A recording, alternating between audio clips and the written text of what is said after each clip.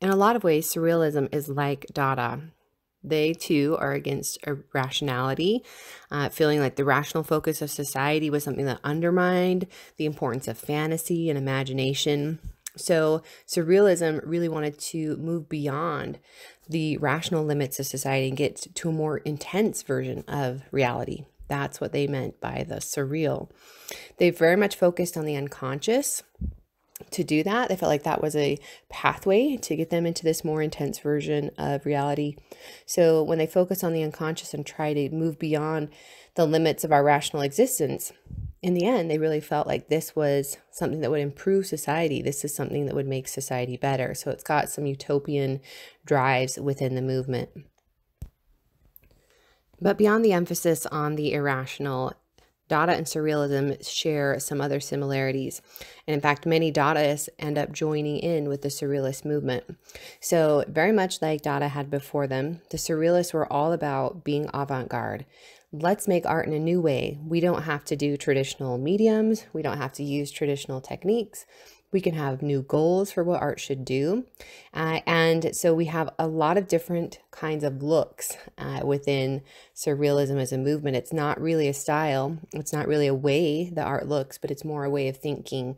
And these artists are really sharing similar concerns and similar sorts of goals when they're creating their works of art.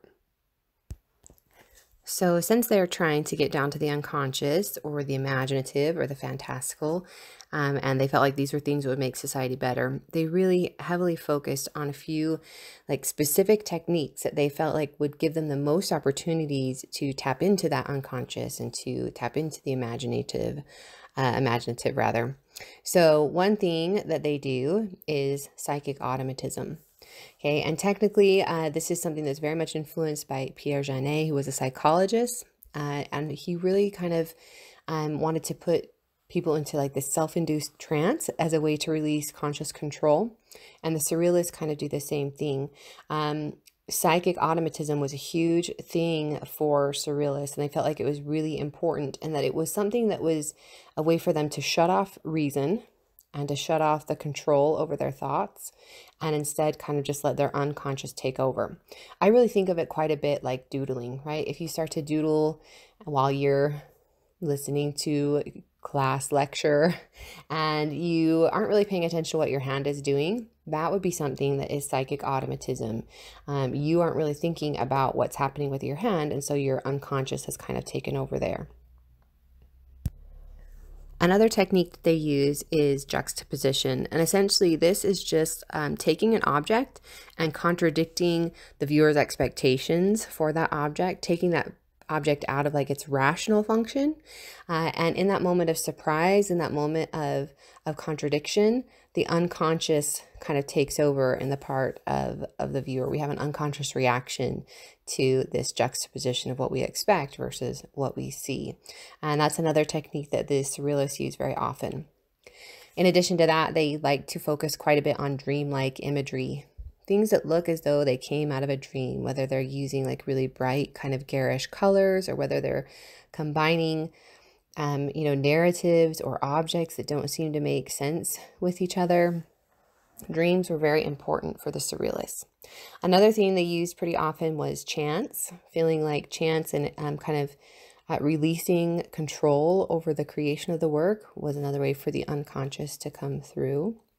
Another thing that they use, and the last one we're going to kind of mention here, is just drug-induced states. So, that's pretty self-explanatory. They take drugs, then their unconscious is kind of taking over and overriding the conscious parts of their brain. So all of these are different methods. The Surrealists really had kind of these tools that they wanted to use to try and get down to the unconscious, to try and move beyond the rational and into the imaginative.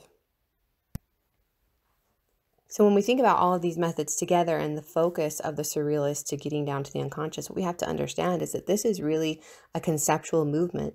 Their goal is to express a concept to you, right, which is the concept of the unconscious and how that can lead to a better society. So understanding that as a part of Surrealism, it really helps us to kind of understand what they're about, which is communicating these concepts. Now, there's two different branches of Surrealism. We kind of lump Surrealist artists into these different categories, even though it's not a style. There's naturalistic Surrealism or there's biomorphic Surrealism.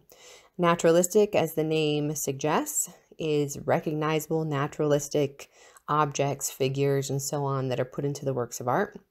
Biomorphic, on the other hand, this is heavily reliant on automatic techniques.